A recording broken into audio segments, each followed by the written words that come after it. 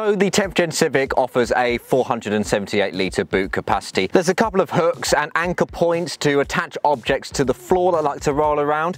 And if you move this suitcase out the way and lift up the fake floor, you're awarded with a capacious amount of underfloor storage. Really impressive, perfect for all your bits and bobs you want to keep out of the way of prying eyes. Now, if you'd like to extend the boot capacity, you can do by folding the rear bench in a 60-40 arrangement. And that's quite easy to do from the back here. You just lift up the levers and give the bench a push and it will fold down for you. That extends capacity to around 828 litres or 770 litres if you go with the 1.5 Sportline model.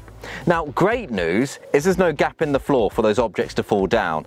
Bad news, it's not completely flat. As you can see, there's a slight incline there. That means loading those longer objects into the rear cabin space isn't as convenient as it would be with a completely flat floor.